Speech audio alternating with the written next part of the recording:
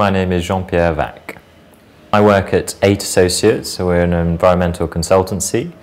I've been managing director there for the last 2 years, and we do sustainability consultancy in the built environment, so advising architects, engineers, clients on implementing environmental measures. I'm a Green Register core trainer. I deliver presentations at the Sustainable Building Services course, and also have delivered presentations at the RIBA for historic buildings and environmental retrofits.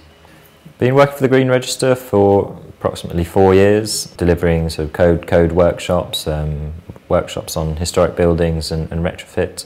The reason I'm part of the Green Register and why I find them interesting is the diversity of both the experienced trainers and also the diversity of the people attending the courses. The trainers have a great wealth of experience, all various types of services, building materials, various projects in and around the UK. The people that attend the Green Register come from all sorts of backgrounds. You can be training architects, M&E contractors, clients, all in the same room at the same time. So that diversity really brings interesting conversations and discussions to the workshops. I think the future of the Green Register is really interesting these times. In the building sector and in the wider UK, people care genuinely about environmental sustainability. I think this is a time when lots of great buildings are being built. So new architects, young architects, are often looking, okay, so how do I really care about environmental sustainability? How can I get a masterclass? That's a really important area.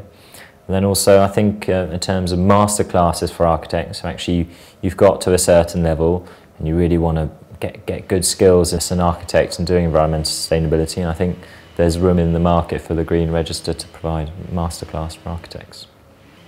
I think the Green Register is very personable. It's an organisation that does care and that does provide great training that's very site-based with good experienced trainers. The trainers have all been part of the Green Register for a long time, and that longevity is really important. Also this diversity of experience as well. You have Lucy, who's got an architecture background, Kath, who's plumbing background, myself as a more economist, there's Rob in renewables and Brian in spec writing. There's that sort of diversity of background, and really means that the training programs can be tailored to really cover all the bases. And I think there's lots of other training schemes that are very good, and they might have certain specialisms, whereas the Green Register has that depth of experience across all bases.